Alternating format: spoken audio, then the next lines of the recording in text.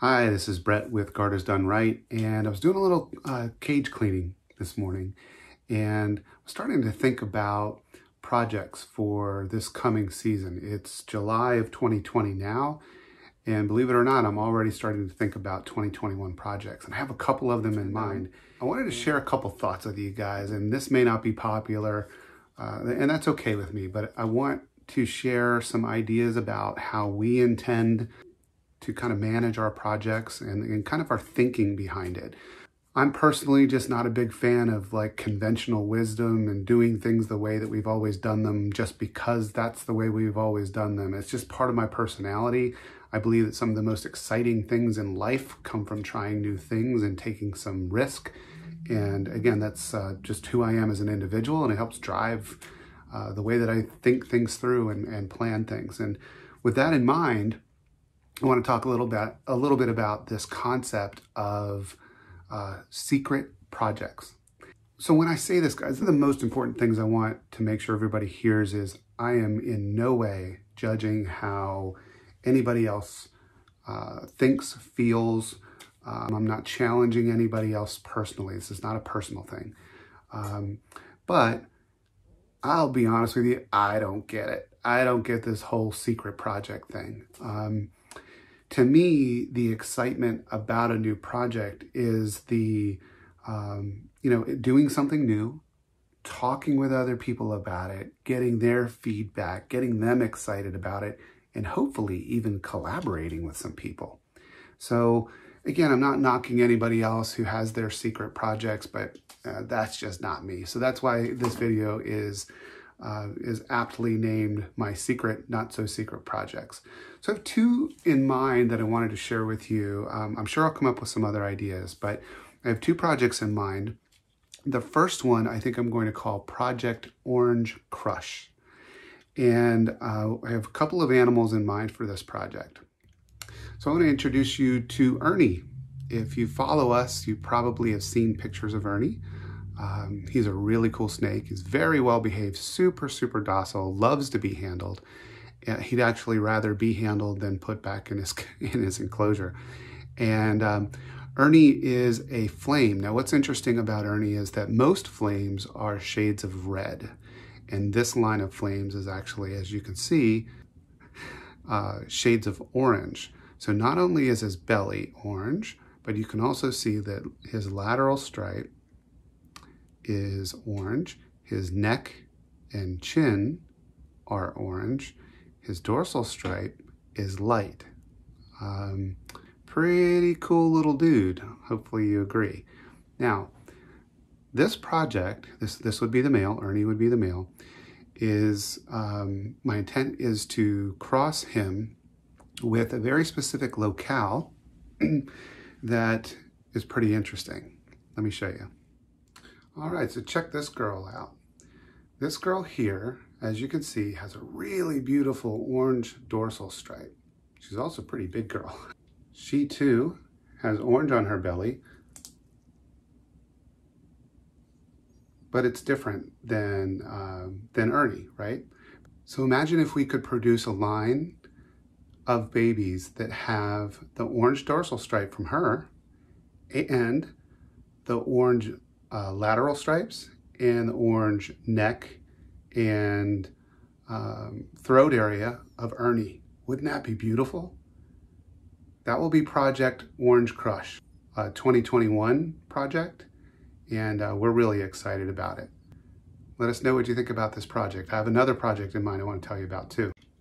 Okay, so let's talk about Orange Creamsicle.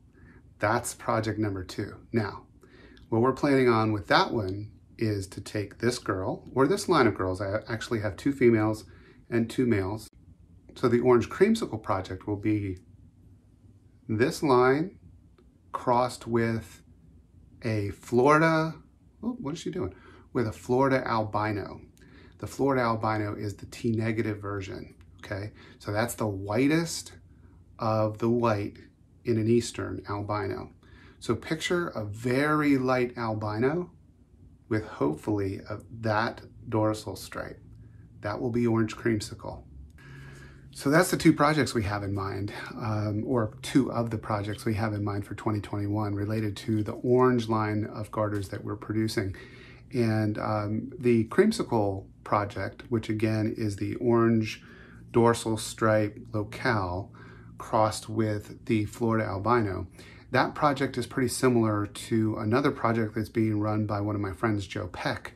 He's got a really cool Alabama strain of Eastern that he's doing a breeding project with. He's on a breeder loan with another friend. So good luck to you guys on that project. We see it as similar but different, right? Because they are different locales, but the result will probably be a similar looking snake to our creamsicle project as well. So on that note, one of the thoughts that I wanted to share is I'm really excited about this idea of collaboration. And I want to make sure that I differentiate it from just the traditional breeder loan, because I'm certainly not starting anything new with the concept of breeder loans. People have been doing that since people have been breeding animals, and including reptiles and specifically garters. In fact, I have a breeder loan going on right now on an Eastern blackneck project with Aaron Burt. Thanks, Aaron, for that, by the way. So again, breeder loans aren't new, but this concept of collaboration, I think, is a little deeper than that. Sure, it starts with sharing of animals, but it's more about the collaboration of breeders coming together and looking at the collective opportunities based on the stock that we have, right? So what I've seen happen in the, about a year that I've been in the hobby is that there's a lot of competition. It's like this constant race to be the first one to produce some specific morph. And that's part of what's driving this, kind of secret project stuff. That's not interesting to me. What is interesting to me is to think, man, I've got all of these animals here. And instead of me being in a race to try to find all of the right pairings for myself to be able to produce these cool projects, I would rather look at what I have in terms of stock and inventory and look at what my friends have as well and really work with them to go, man, wouldn't it be cool if we took my female of this and your male of that and put a project together and then, share in the excitement of the project and share in the results or the rewards of the project that might come. That's exciting to me. That's what I want to do more of. And what you're going to see going forward, guys, is I'm going to be working with some of my friends in the hobby to do interviews and talk about projects, talk about their experience in the hobby, because all of them have more experience than I do. So watch for that. I'm going to start doing that pretty soon. So thank you.